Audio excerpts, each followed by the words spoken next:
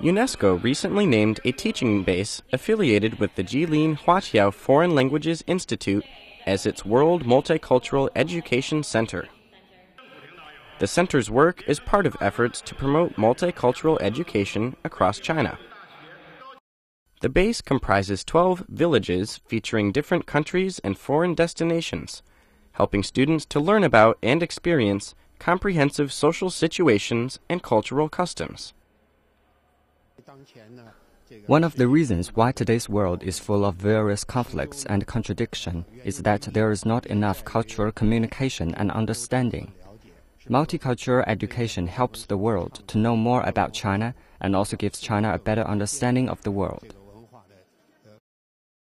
The base was established in 2011 under the school, serving as both a multifunctional center for teaching, research, and exchange, and a multicultural platform for language students to experience distinct world cultures.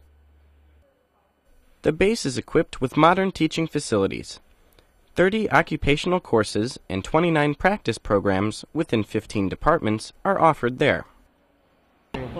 Learning to use foreign language is not the only purpose.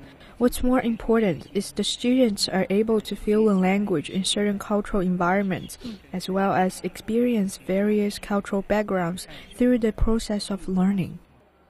The base is the only large-scale integrated language and culture practice teaching base in China.